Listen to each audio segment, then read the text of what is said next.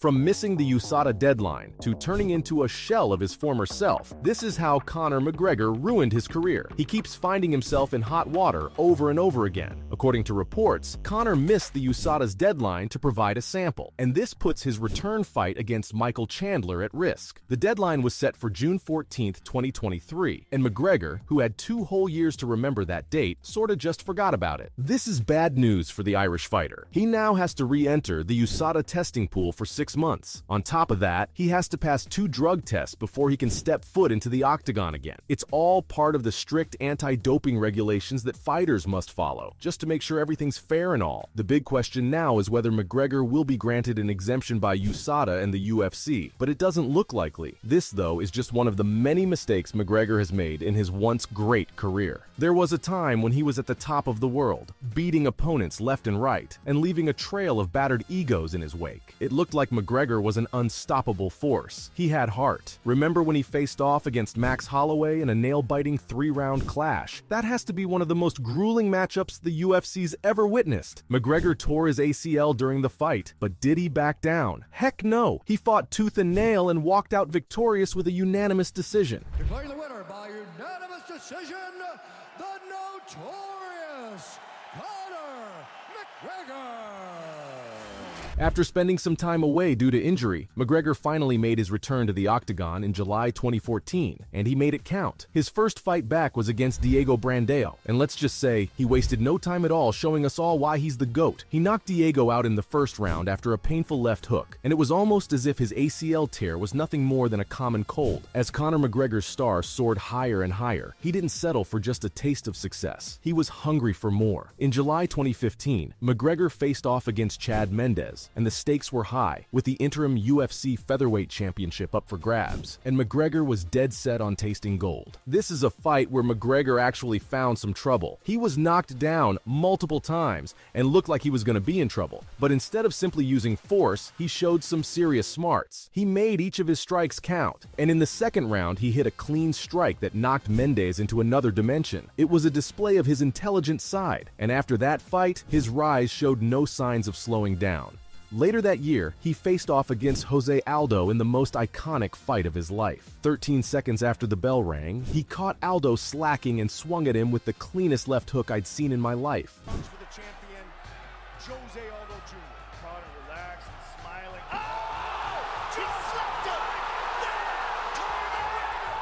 It was good night for Aldo, and as for McGregor, he made history, holding both the featherweight and flyweight titles. But he looked for even more glory, and in 2016 at UFC 205, he squared off against Eddie Alvarez, vying for the lightweight title, just to add to his collection. And in typical McGregor fashion, he dismantled Alvarez, securing victory and becoming the first fighter in UFC history to hold championships in 2 weight classes simultaneously.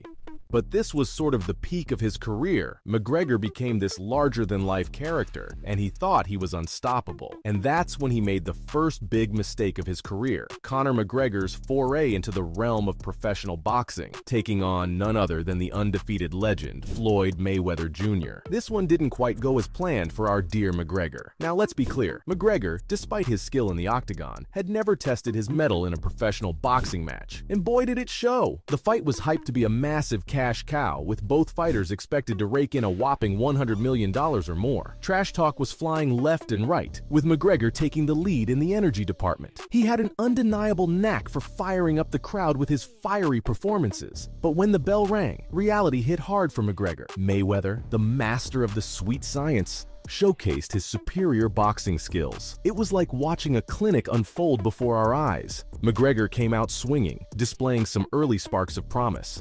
But as the rounds ticked by, Mayweather seized control. It was a classic case of experience trumping raw talent. In the 10th round, the fight was stopped, and Mayweather won the fight after a technical knockout. McGregor insisted that he had won the trash talk battle, as if that were some consolation prize. But hey, that was boxing. If there was one MMA fight that started his downfall, it was the clash between him and Khabib. McGregor was making a comeback from his lucrative boxing bout with Mayweather, looking to reclaim the lightweight belt he once held. But fate had other plans in store. Once the fight began, Conor got in a few strikes and kicks here and there. But eventually, in the second round, Khabib took control and never let go. He dominated McGregor, submitting him in the fourth round with a rear naked choke. It was a grappling showcase, and McGregor struggled to keep up, unable to launch any meaningful offense. It was a tough pill to swallow for the Irish fighter. His performance was outright humiliating. It wasn't his first loss, but no one was used to seeing McGregor be dominated like this, and the drama didn't end there. A post-fight brawl broke out, involving members of both fighters' teams. Chaos ensued, and fines and suspensions were dished out like hotcakes. It tarnished McGregor's reputation, as he was considered one of the instigators of the whole shebang. The impact of McGregor's loss against Khabib was massive. It dealt a severe blow to his career. He failed to mount a significant offense against the Russian warrior, leaving fans and critics questioning his ability to regain his former glory. And let's not forget about the controversies surrounding McGregor's behavior outside the octagon.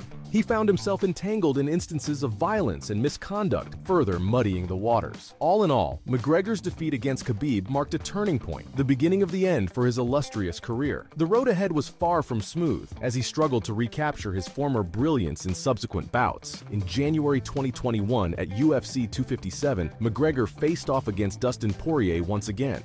The result, a second-round TKO loss for McGregor. It was another devastating blow to his career. McGregor couldn't find his rhythm, failing to mount any significant offense against Poirier. The writing was on the wall, indicating that McGregor's dominance was slipping away. Fast forward to July 2021, UFC 264. McGregor and Poirier stepped into the octagon once more, and this time, McGregor didn't just lose, he got shattered. It was a first-round KO by Poirier, and it happened after the American essentially snapped McGregor's leg in half, leaving him in agonizing pain as the referee was forced to stop the match.